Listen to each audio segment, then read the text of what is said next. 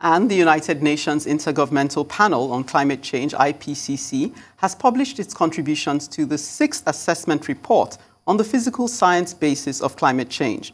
In this report, IRREVERSIBLE correspondent Laila Johnson-Salami highlights the key takeaways. The latest UN report on climate change highlights the reality and severity of climate in our present day. These are some of the key takeaways. Number 1, humans are completely to blame. According to the IPCC, undoubtedly, human influence has warmed the atmosphere, ocean, and land. In the past decade, concentrations have continued to increase, and humans continue to contribute to changes in precipitation, the global retreat of glaciers, sea level rises, and changes in the land biosphere. Number 2, things are getting extreme. The global surface temperature has increased faster since 1970 than in any other 50-year period over at least the last 2,000 years, and all regions of the world are expected to experience further effects of this. Hot extremes have become more frequent since the 1950s, and according to the report, every decade we now experience the kind of heat wave that used to happen only once every 50 years. If the world warms by another degree Celsius, this could shift to twice every 7 years.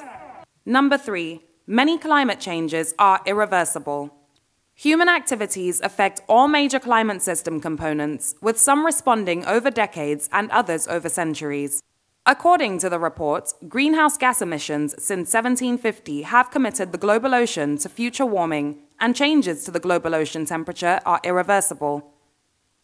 Oceans absorb most of the excess heat from greenhouse gas emissions and hit the warmest level in recorded history in 2019. Mountain and polar glaciers are also predicted to continue melting for decades to centuries. The IPCC concluded that continued ice loss over the 21st century is virtually certain for the Greenland ice sheet and likely for the Antarctic ice sheet. Number 4. We are now estimated to cross 1.5 degrees Celsius of global warming in the 2030s. Unless there are immediate and effective actions taken to reduce carbon emissions, according to the report, the world will reach the 1.5 degrees Celsius global warming limit agreed by signatories to the Paris Climate Change Agreement in the next 2 decades. A rise of 1.5 degrees Celsius is generally seen as the most that humanity can cope with without suffering widespread economic and social loss. Number 5, the only way to limit global warming is by achieving net zero carbon emissions. A global net zero is a balance between the greenhouse gases put into the atmosphere and those taken out.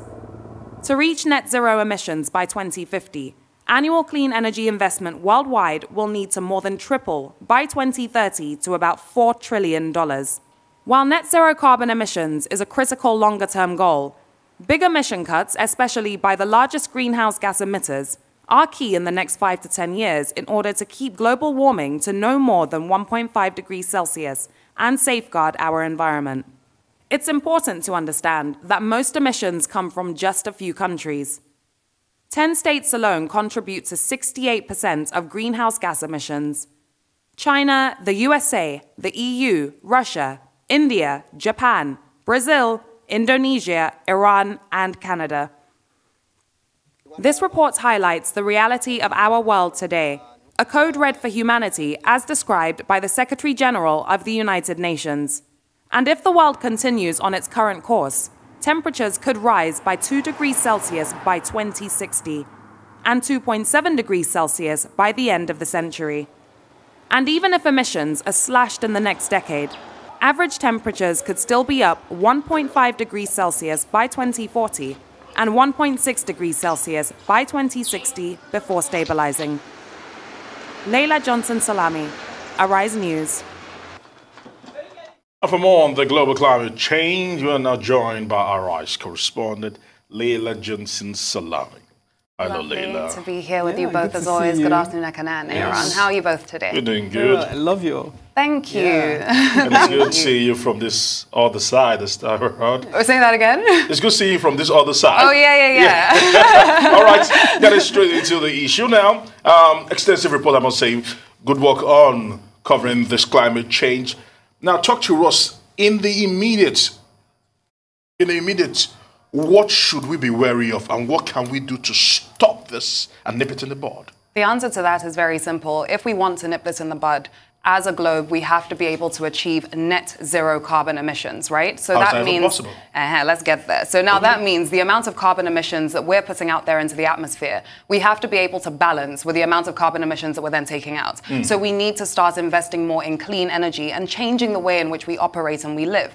The good news from this report that was highlighted by brilliant scientists, over 200 scientists, 14,000 studies, the good news is it's not too late for humanity. But the bad news is a lot of these changes are irreversible. Whether we like it or not, in our lifetime, this climate is going to warm by 1.5 degrees Celsius, which is the max, that the Paris Climate Change Agreement has said that we'd be able to cope with in humanity.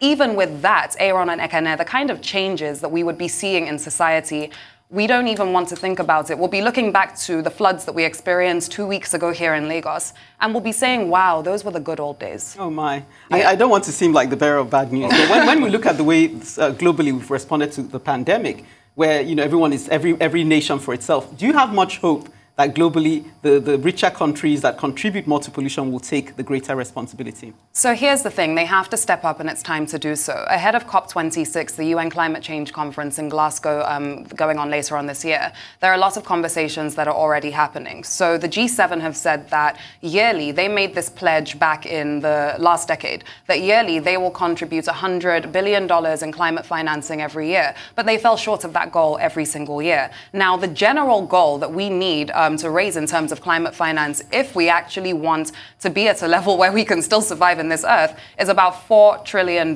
which is about triple what we're currently raising in terms of climate finance. Now, the biggest bummer is... out of time. This is the conversation we need to come back to a part two. I'll be back. Yes. Thank you for your time.